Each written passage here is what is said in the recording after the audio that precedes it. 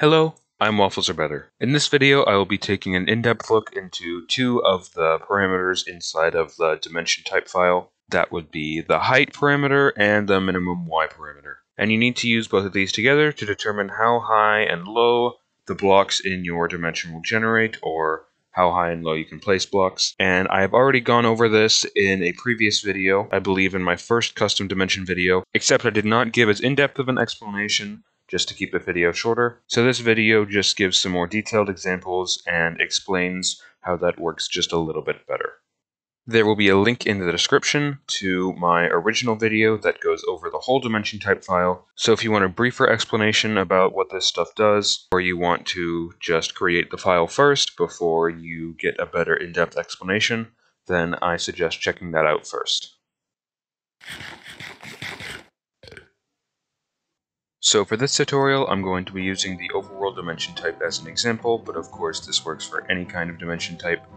And one thing that I want to do before I start this in-depth tutorial is do a little bit of reorganizing in this file, because if you didn't know, it doesn't really matter which order the things in this file are. Alright, I've reordered the file. Basically what I have is everything that is related to how blocks and coordinates in the world work is in this section, and everything related to effects and how the dimension looks are in this section, and then everything that actually has to do with game mechanics in this dimension are in this section, and then has ceiling, I just thought didn't really fit into any of these sections.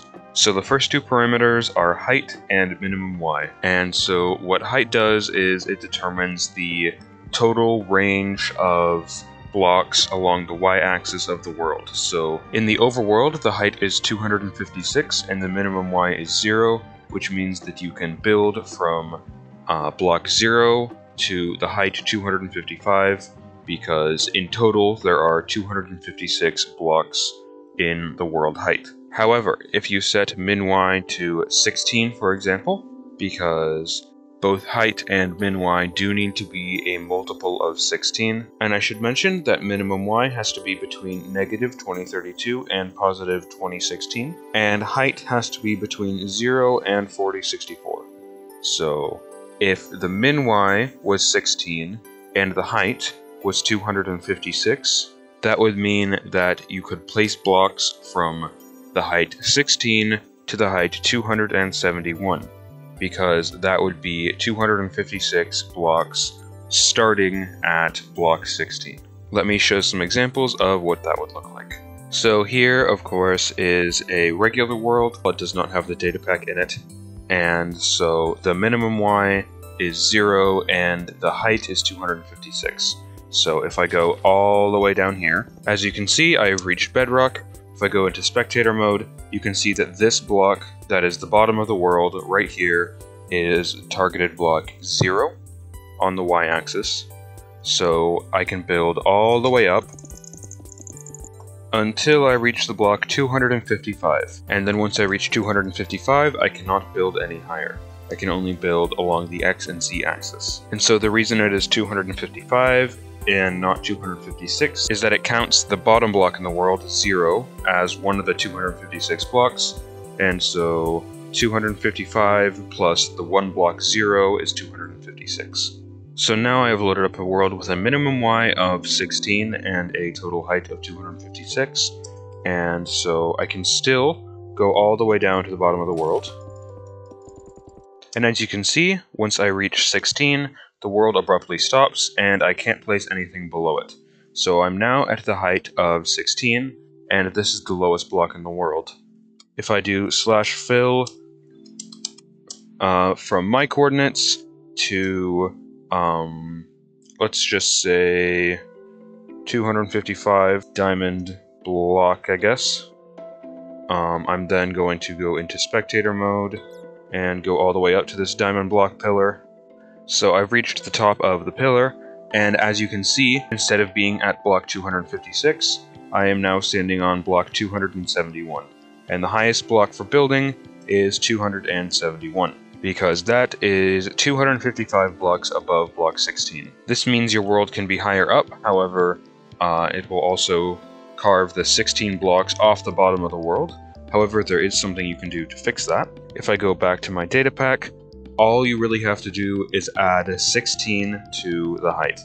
So let's say I want the minimum y to be maybe negative 32. And remember, it does have to be a multiple of 16, but I still want the maximum height to be 256.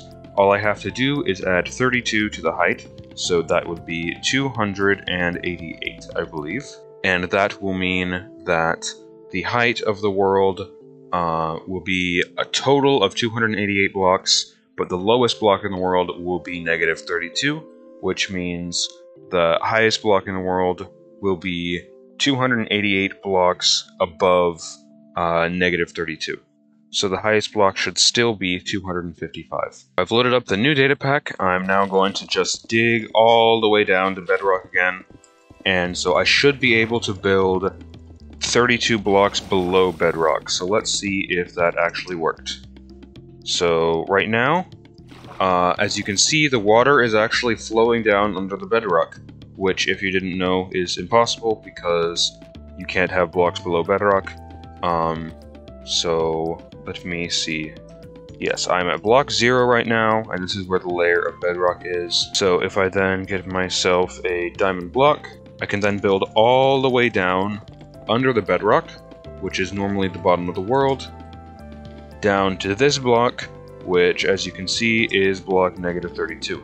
So you can actually make the bedrock generate further down, and I believe I've also covered that in a previous video, just not an in-depth one. So the world goes down 32 blocks, but if I build all the way up, you can see that the height limit for building is still 255, because going back to my data pack, you can see that the height I specified is 288, but that should be subtracted by 32, because that's what the minimum y is.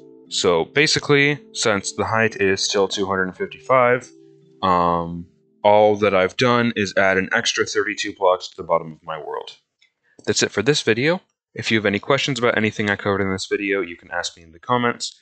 And if you have any suggestions for future videos that are in-depth like this, then you can give me those in the comments as well. I am planning on covering everything in the dimension type file, and probably also everything else in all of the different files that I have gone over. And you can also join my Discord server to get help with stuff there. Again, I just want to thank every single one of you guys just for everything. I recently hit 500 subscribers, and that's just mind-blowing to me, so thank you guys so much, and thanks for watching.